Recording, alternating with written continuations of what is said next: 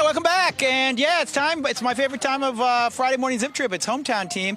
And this is a really cool, I've never done rugby before. So we're doing rugby as our sport today. And we've got great programs out here. We're going to talk about it. We got a great local program that's professional I didn't know about. Loudoun Rugby, you're Mike. I'm Mike. We're Loudoun Rugby. We are K through 12 co-ed.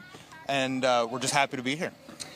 Okay, so I don't even know where to start. K through 12, you start early. Rugby is up and coming in our country. Tell me what makes it such an awesome sport. So it's the funnest sport you've never played. It is actually the fastest growing sport, I believe, in the country. It's an awesome alternative for somebody that maybe you didn't like football or soccer, baseball, you tried all of those.